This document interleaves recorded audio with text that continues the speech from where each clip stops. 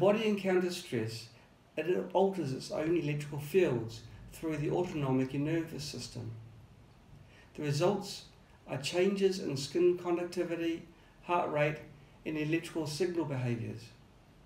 Telling lies to someone creates stress, and the results of this are easily picked up by a polygraph.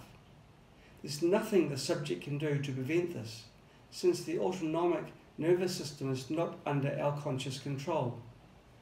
It doesn't matter how slight or how minute the amount of stress is, the body reacts just the same. Spooky2 has two ways of doing biofeedback scans. There's Spooky Pulse and the Spooky2 GeneratorX. With Spooky Pulse, if you input an ultrasound sweep into a subject's body and one or more of its frequencies produces a sympathetic response from, say, a pathogen or a parasite, the subject will always have a low-level stress reaction, which is picked up immediately and recorded by Spooky Pulse's heart rate monitor.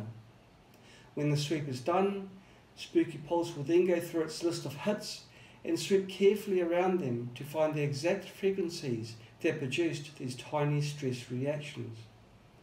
With GeneratorX, it records how the electrical signal behaves. If there's a resonance for the pathogen in your body, a brief change in the electrical pattern shows that a hit was detected. The final result will be a list of frequencies that can be saved as a set and used to deal with the problem effectively, because now you have the right frequencies. You've found the truth without taking a second mortgage.